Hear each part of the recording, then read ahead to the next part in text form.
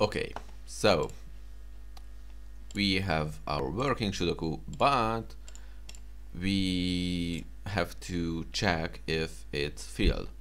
So first off, we need a new class, which is going to be called Sudoku checker.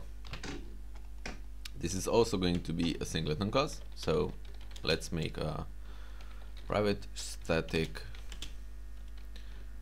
Sudoku checker, not generator, and it's called instance, just to get a connection from everything.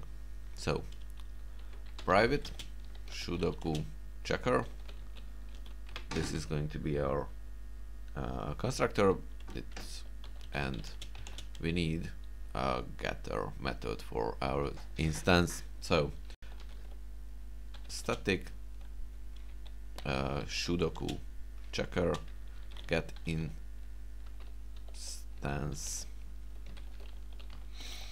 If instance equals null, then instance equals new Sudoku checker and return instance. Okay, so we have to check horizontally, vertically, and we have to check the regions. I am going to make 5 methods for this. First, it's going to be public void, not void, boolean, to give back if it's true, if it's solved, false otherwise, and this is going to be check Sudoku, and we pass the array of our Sudoku. Okay, and it is going to return 3 things. First, check horizontal, pass the Sudoku, or check vertical Sudoku, and or check region and pass the Sudoku. So this way, if one of them returns with a false, then it's not solved. So just create the methods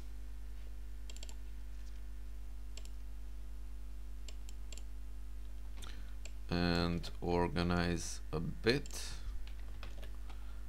and this is going to be at the bottom.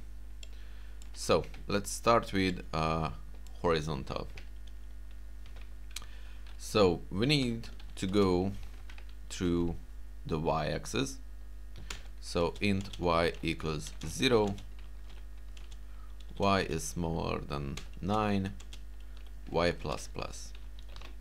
For the x-axis, we also need to go from 0 to 9, but I'm going to call this x pos, and this is going to be equal 0, x pos is going to 9, and x pos plus plus. Now, first off, we need to check if the position we are standing on is 0.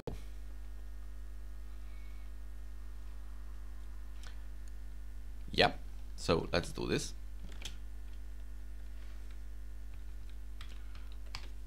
I like it with uppercase.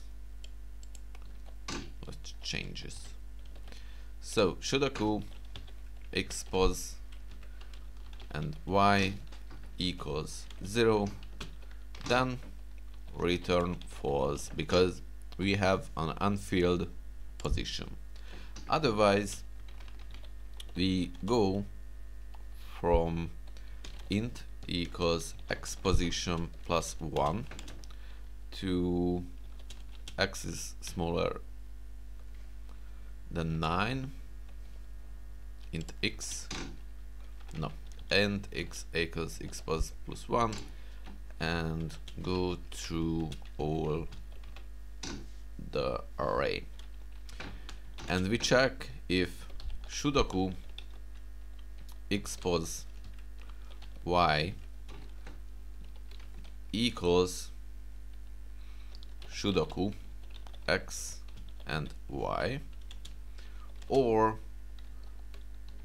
Sudoku x y equal 0, and the return false if one of them is false. So the basic idea is, as you can see, we are going, let me show you. So we are going on the y-axis. After that, here we start with this. We check if it's 0. If it's 0, we return with a false. Check Sudoku returns with a false. Then we go from here, check if this is equal with this, or it is 0. If one of them is like, if this is true, like this is a 0, like, oh, we can't delete that. So if this is a 0, then we return with a false. This returns with a false. Sudoku is not solved. This part is just comparing it. Okay, then next, expose is going to equal with this. First check, it's a 0, it's not a 0, and this is going to check if this equal with this, then this equals with this, and so on.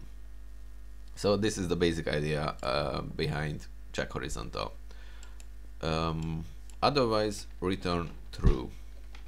If so, we made through all these, they are not 0 or there is no duplicates, then the second row, third row, and if all is going so if there are no duplicates and no zeros, then we return with a true. So check vertical is going to be just the same. So for just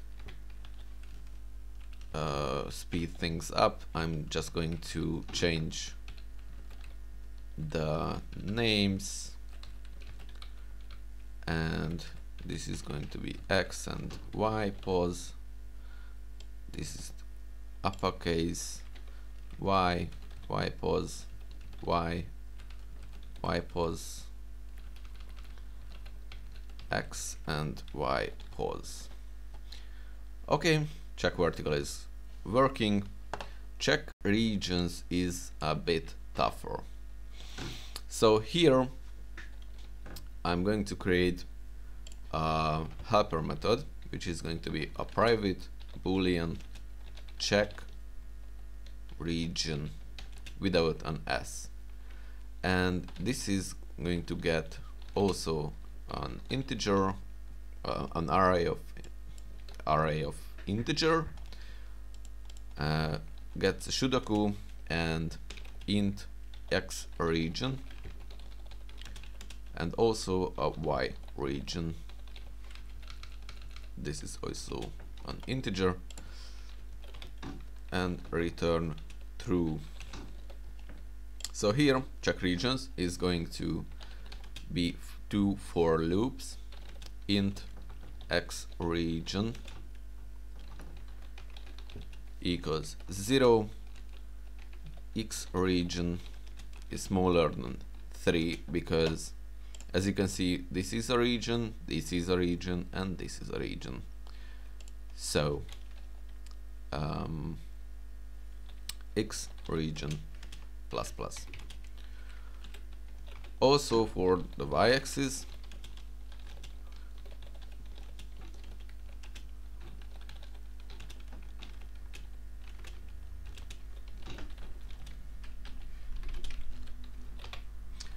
and we call this helper method. So if not check region, Sudoku x region y region return false. So if this returns with a false, then this whole thing returns with a false, and this whole thing returns with a false, and at the end return with a true if we can go through the whole Sudoku and there was no problem. So this is a toughest one. We have 4 cycles. So int x position equals x region times 3, x pos is smaller than x region times 3 plus 3, and x pos plus plus. So the basic idea is that x region can be 0, 1, 2. So if it's 0, then it's going to be the x position is going to be 0, because x region times 3, 0 times 3 is 0. X region times 3, 0 plus 3, then x position can go to 0, 1, 2.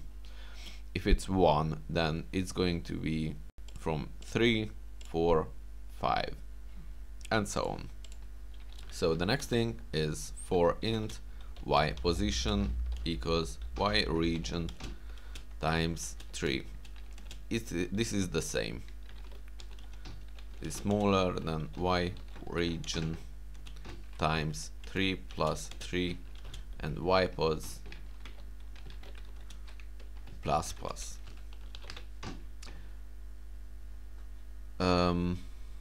So here the x is going to be start from x position like we did here, just it's not going to be going from 0 to 9, it's going from x region times 3 to x region times 3 plus 3.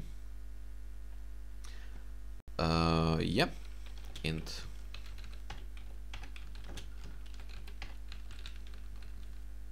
is equal x position, x is smaller than x region times 3 plus 3,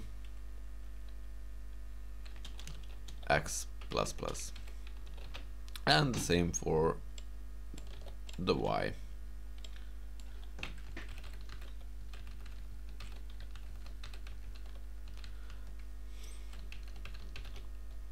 Yeah, and if x not equals x pos or y not equals y pos, and Sudoku x pos y pos equals Sudoku x and y, or Sudoku x, oh my god, x and y equal 0. Return false. So what this does is, if x is equal with this x position, then it's going to return with a going to skip that. Now it's going to return false. So basically what we can't do, that we go from X position +1, because that way we would start and just look these 6 cells. So we have to tell that when we are here, we don't check itself, but here we can check if the y is equal with y position. Okay, and return false, return true at the end.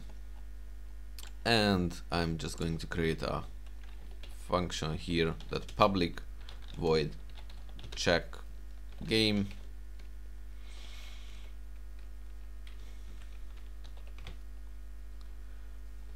if check engine, Sudoku checker dot get instance dot check Sudoku, and we pass the Sudoku in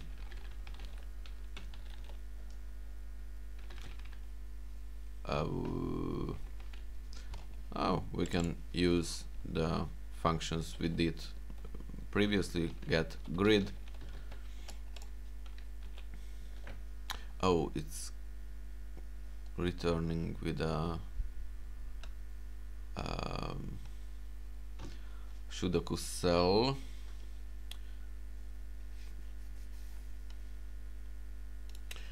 Okay, we have to make a new array. Let's call this, I don't know, should grid, and for int equals 0, x is smaller than 9, x plus plus, for int y equals 0, y is smaller than 9, y plus plus. Actually, do I need this?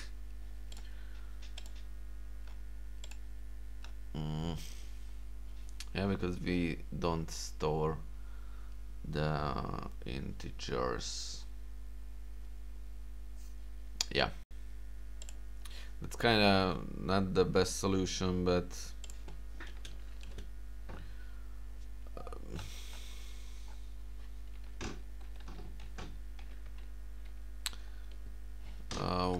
wait a second.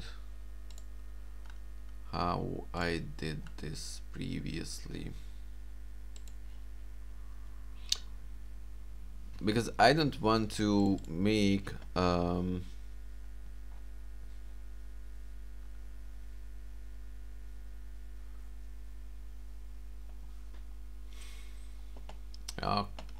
so it's basically not the ideal solution, because every time we will check, we have to create this new grid, and that is just wasting memory. So, but for now it's going to be good enough. So just